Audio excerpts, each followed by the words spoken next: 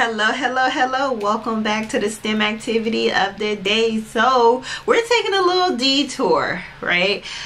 So what happens when you have been quarantined because you were exposed to somebody who tested positive?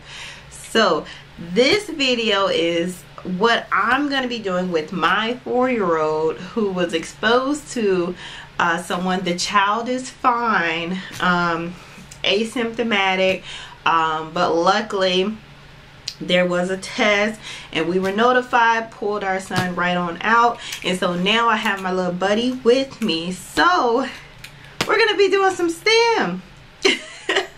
So come along with us.